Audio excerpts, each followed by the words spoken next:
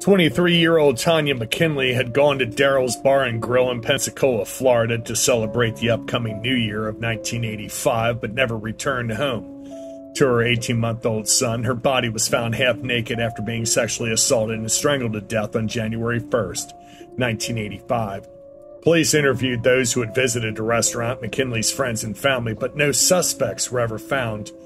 However, due to advances in technology and so many online laboratories that process DNA for those looking to find long-lost family members, police were able to take the DNA from the bodily fluids left behind and create a family tree which would lead them to McKinley's killer, Daniel Wells, pictured here. Once police had the name, they were able to track Wells, and when he made a mistake of throwing cigarette butts out his window, that was all the evidence that they needed to match the DNA and arrest him for McKinley's murder.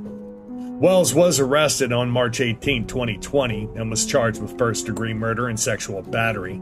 However, before McKinley's family could receive any kind of formal justice, Wells hung himself inside his cell. So, at least there was a happy ending.